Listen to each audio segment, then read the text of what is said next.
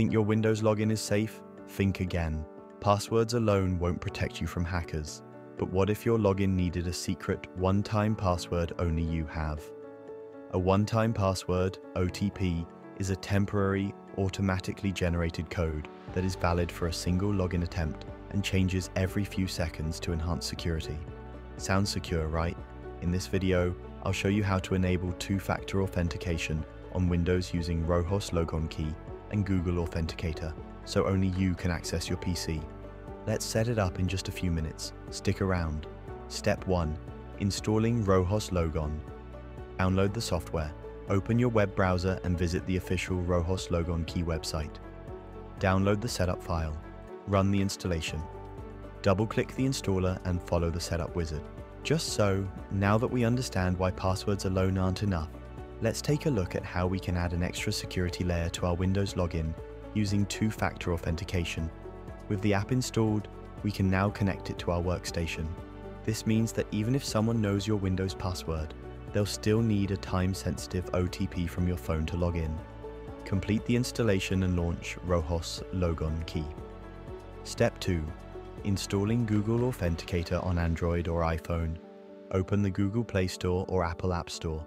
Search for Google Authenticator and install it. Step 3.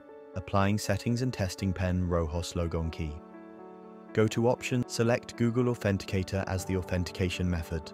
Set up Google Authenticator. Use this OTP whenever you log into Windows. If needed, you can share this OTP with a trusted person to grant them temporary access. A QR code will appear. Scan it with your Google Authenticator app. Using one-time password, OTP, the Google Authenticator app will generate a 6-digit code, OTP, that changes every 30 seconds. Now, let's configure the settings to enable two-factor authentication on your workstation. In today's world, cyber threats are everywhere, and passwords alone aren't enough. Now go to the options and set up the emergency logon. Emergency logon is a backup access method that allows you to log in if you lose access to your two-factor authentication device.